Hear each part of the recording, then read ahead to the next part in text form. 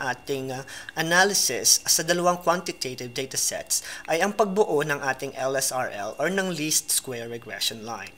Ang least square regression line ay ang linear model na pwede natin gamitin sa pag-predict ng outcome given the value of x. Ito yung formula or model na gagamitin natin sa pag-predict ng outcome using two quantitative dataset. Ito yung y equals a plus bx. So, pwede natin sabihin na ang formula na to ang gagamitin natin para makapag-predict ng value ng y given the value of x.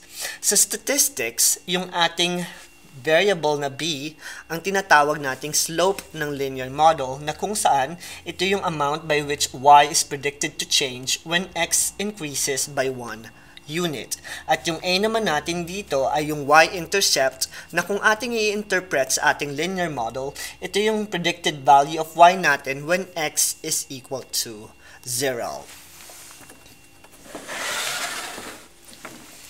Now, dito sa example natin na ito, meron tayong dalawang quantitative datasets. Ang explanatory variable natin dito will be the shoe size ng mga men at nakapag-collect tayo ng 1, 2, 3, 4, 5, 6, 7, 8, 9, 10, 10 mga kalalakihan at kinuha natin yung kanilang shoe size at saka yung kanilang height.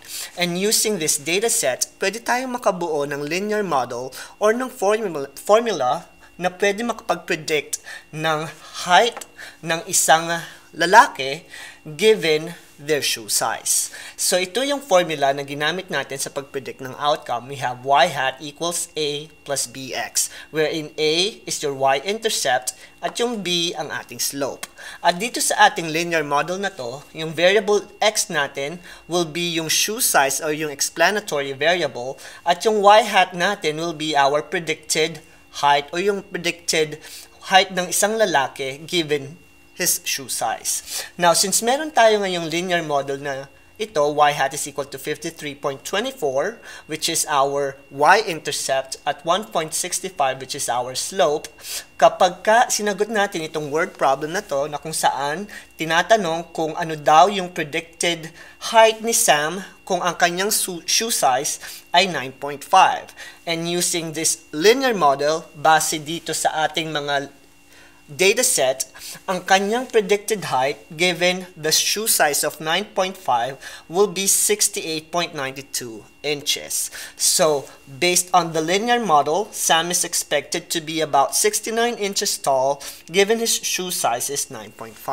So, yan yung isa sa mga kahalagahan ng linear model sa pag-analyze ng ating dalawang quantitative datasets. Now, ang tanong dito is paano natin makukuha yung A at yung value ng B mathematically para makabuo tayo ng linear model. Kinakailangan natin gumamit ng technology or ng TI-84 para makuha natin yung value ng A and B. At ipapakita ko sa inyo ngayon kung paano kunin yung A and B using TI-84.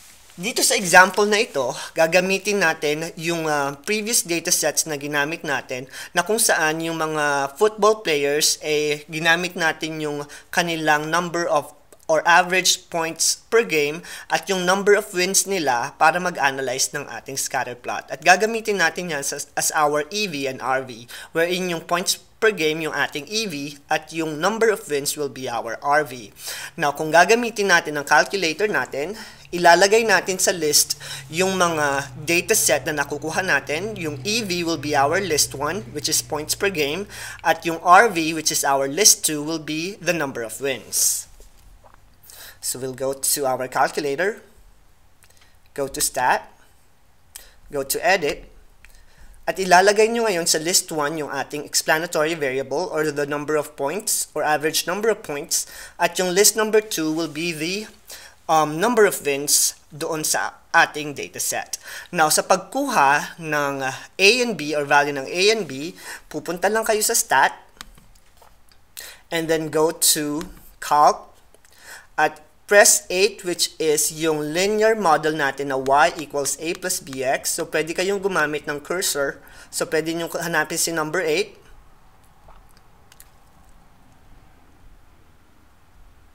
And then push enter.